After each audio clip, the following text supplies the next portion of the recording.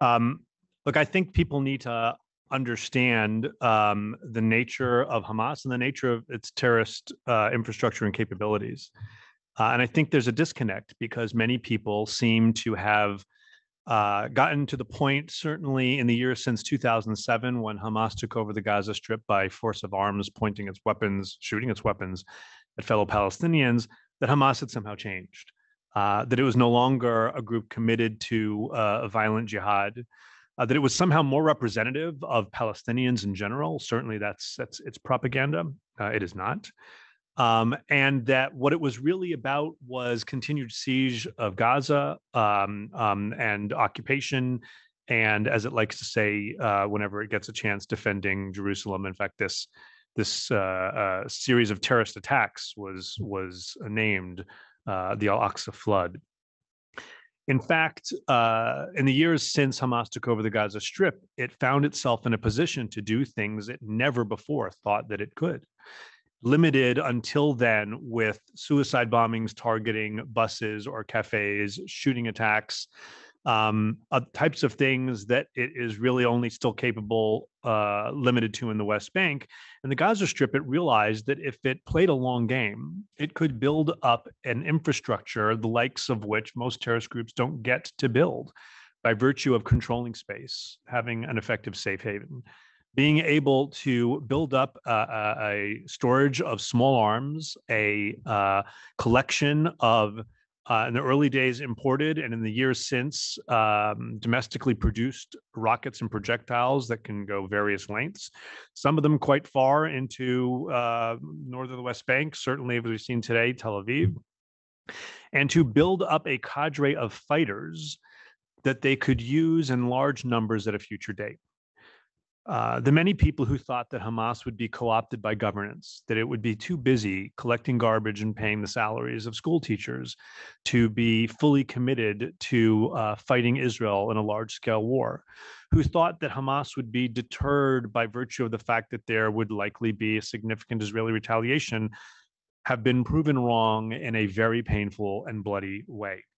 And so today we need to look at Hamas as a militant and terrorist group, not only as one that can carry out your standard terrorist attacks, but as one that could successfully deploy at least 1,000 people into Israel in coordinated attacks, an organization that successfully led a disinformation campaign, convincing Israel not only that it could be deterred and that as long as money came in and there were jobs.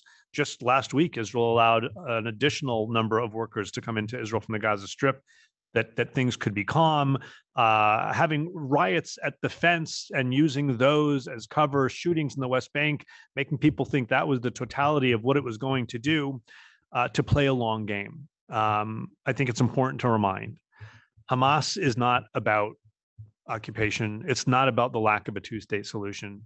Hamas opposes a two-state solution. Hamas is about creating an Islamist state in all of historic Palestine, to include the West Bank, the Gaza Strip, and all of Israel. It's about the destruction of Israel. And that's something I think a lot of people have lost sight of. The Israeli Air Force, as Ehud said, is going to be focused right now on trying to destroy as much of their military capability as possible.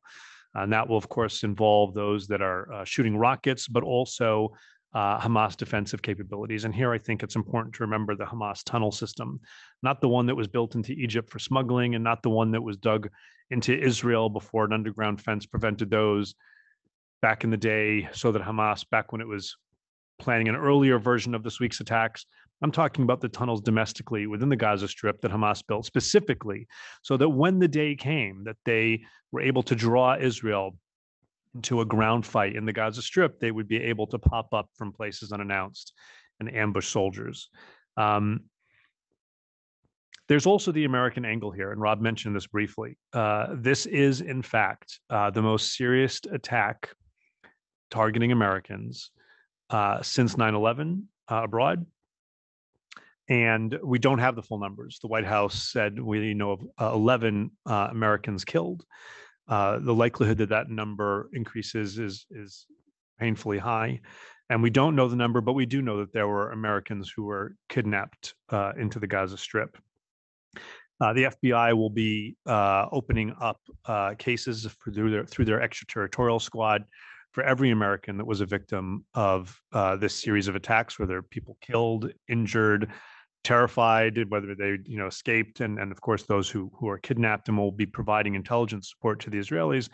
So I imagine that will be the limit on this issue, because the Israelis know what they're doing and will not need more U.S. support, and are famous for saying that they're not going to ask someone else to fight for them. But because there are Americans that are held hostage still, you can imagine that the U.S. intelligence and law enforcement communities are going to be looking at this very, very closely.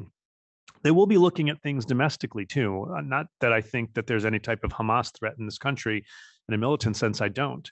But you don't need to look far in social media already to see very violent and hateful rallies that not only include potential hate crimes, but violence in cities across the United States. And that's going to take the attention of law enforcement as well.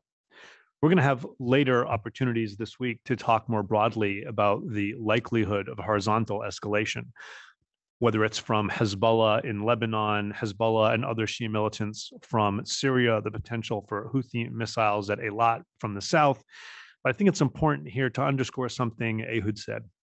I think the likelihood that Hamas decided to take this series of actions, knowing that the Israelis would have to retaliate in a very significant way, it's unlikely in the extreme that they would do this without the belief that if push came to shove, other elements of what we call the Iran threat network and what they call the axis of resistance would come to their defense to create other fronts in this war. Whether or not that happens remains to be seen. The West Bank is fairly quiet right now. East Jerusalem is fairly quiet right now. There's been stuff happening on the northern border, but frankly, less than many of us might have expected. But that certainly is Hamas's hope. Finally, I think we need to recognize that this does change everything. Anybody who expects that the response to an attack like this is going to be like previous responses deeply misunderstands the nature of this attack and the nature of its psychological impact on Israel. Yes, Israel will have to reassert deterrence, and Israel will have to convince its own population and others, as Rob said, of its capabilities. But it's much more than that. And at the end of the day, when we come out of the tunnel of the immediate threat that we are in right now, there might be some opportunities.